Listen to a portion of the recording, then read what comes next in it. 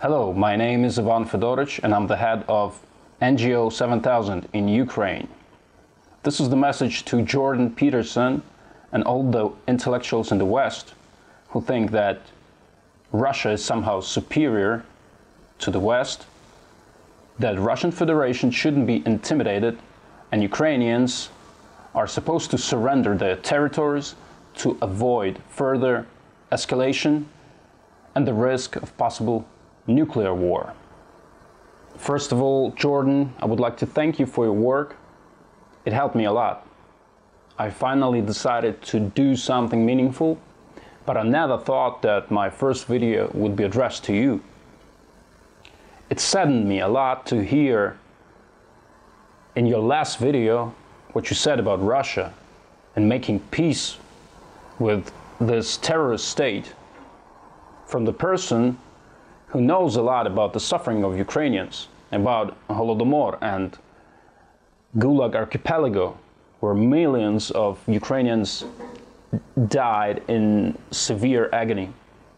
I hope you're just wrong and you were not recruited by FSB when you were in the rehab in Moscow or Serbia.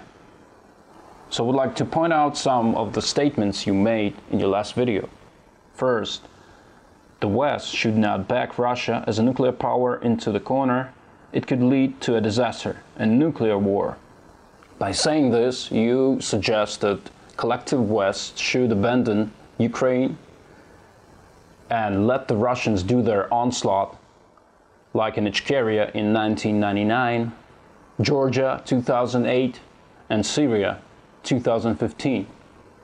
Many politicians like former President Donald Trump share your view that Ukraine should negotiate with Russia and surrender its territories in order to avoid further escalation and nuclear war.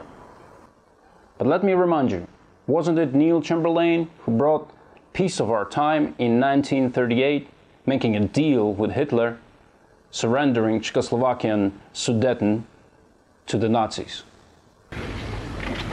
That the settlement of the Czechoslovakian problem, which has now been achieved, is, in my view, only the prelude to a larger settlement in which all Europe may find peace. Did it stop World War II? Or did it just increase the appetites of the Nazi regime and communist regimes?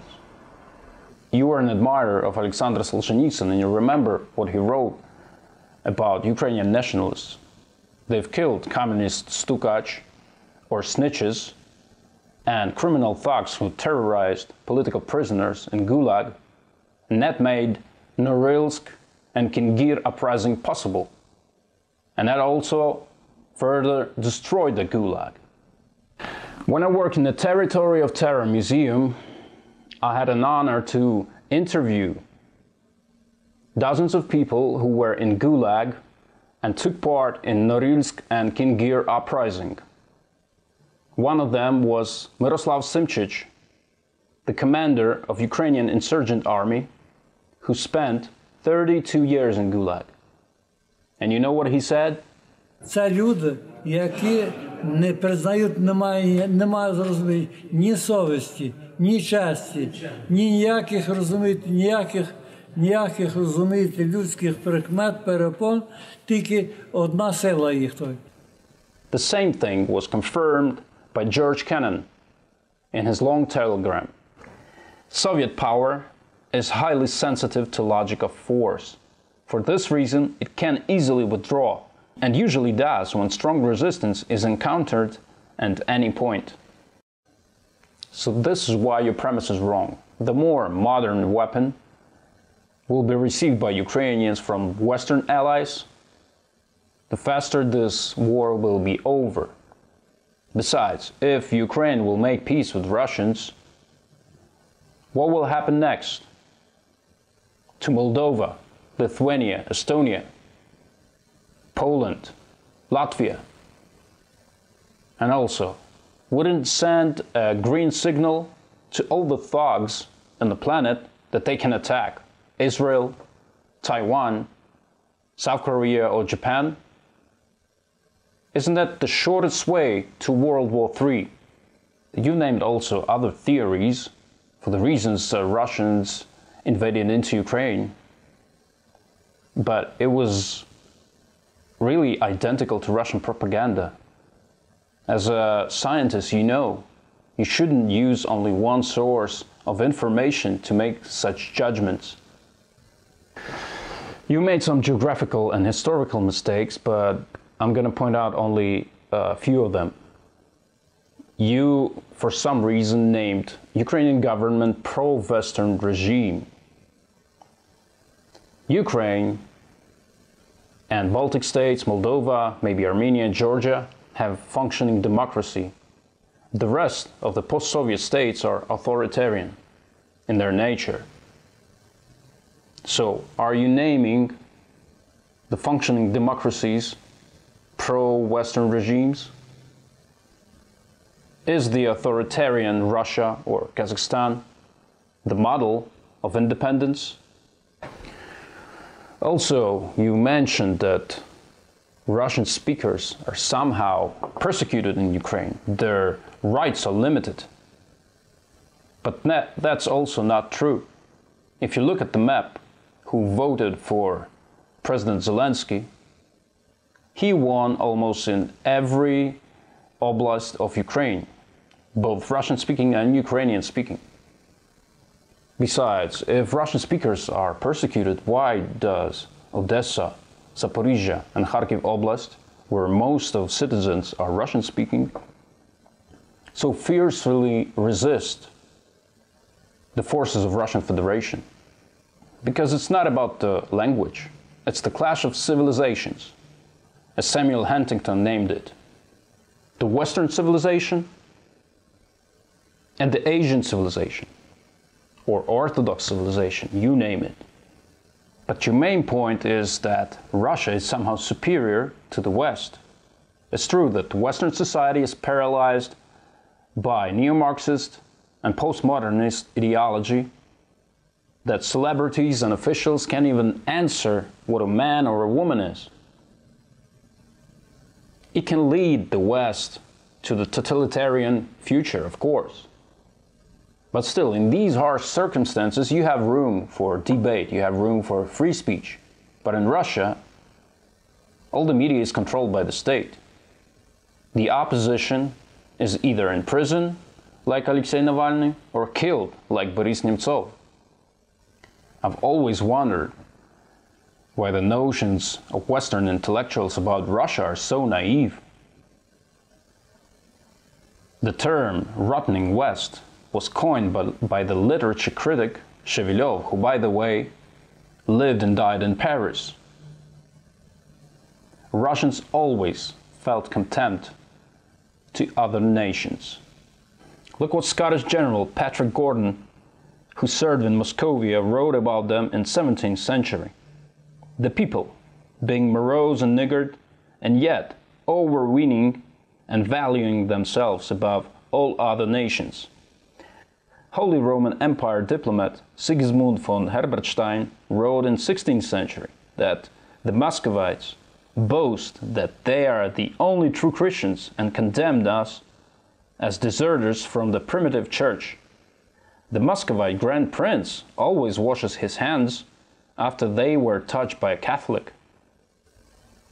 The term Russism that appeared recently, obviously deriving from Nazism, precisely describes what Russians feel about other nations. That's why 75% of them support the war in Ukraine, even when they call Ukrainians their brothers. If you want to describe Russians in psychological language, they suffer from narcissistic personality disorder. They are the Ubermensch, who are much higher, nobler than other Untermenschen. Highly regarded by you and other Western intellectuals, writer Fyodor Dostoyevsky wrote this in his Demons. Only one nation is God-bearing, that's the Russian people. In his letter to Apollon Maikov, he wrote, "Our nation is much higher, nobler, honest, naive, more able, and is full of highest Christian thought that is not understood by Europe with its dead Catholicism and contradictory Lutheranism.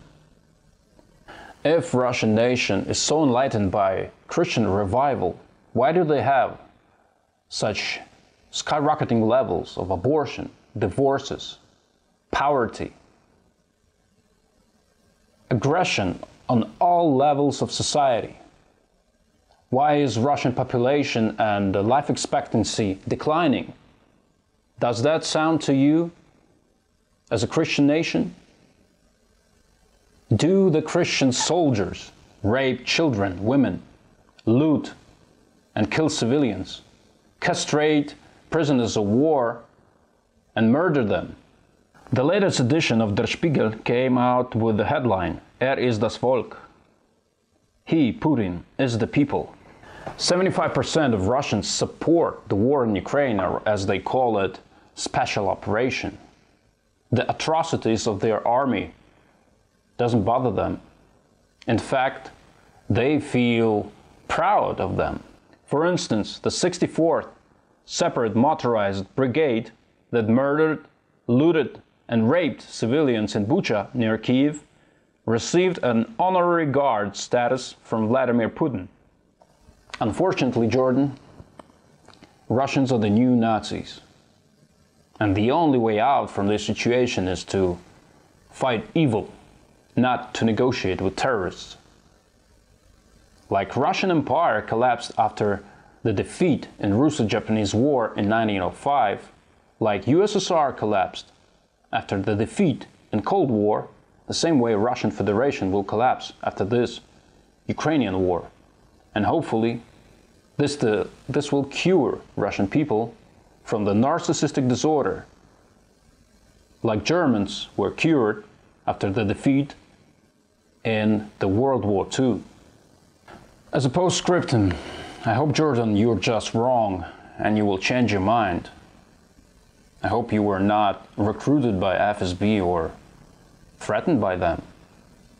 But still, you know how KGB called Western intellectuals who defended USSR.